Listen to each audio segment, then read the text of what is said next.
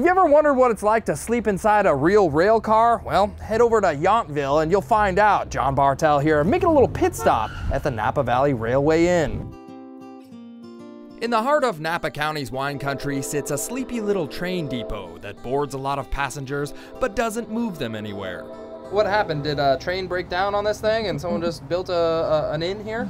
Not quite.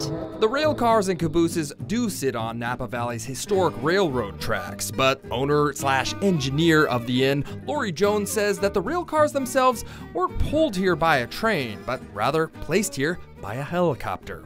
They were brought in from Oregon.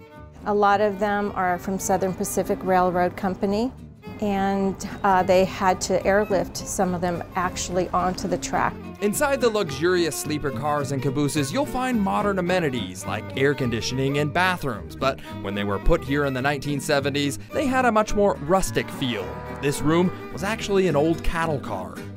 So for being an old cattle car, this smells pretty good in here. Yeah, I try my best to take out that smell from 150 years ago. But There's 8 rooms in total at the Railway Inn, each one with their own history, but the most popular room is the caboose because the old observation windows in the ceiling offer up a great view.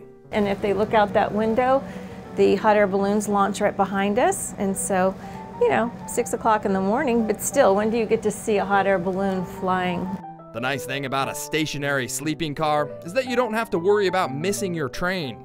And we're not gonna have to worry about these things rolling away during the middle of the night or anything? No, not at all. They're all locked in. Got the brakes set on them, Yep, I guess. absolutely.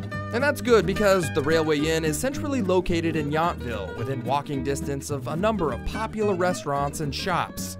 From the Napa Valley Railway Inn in Yountville, I'm John Bartell. Hope to see you on the Backroads.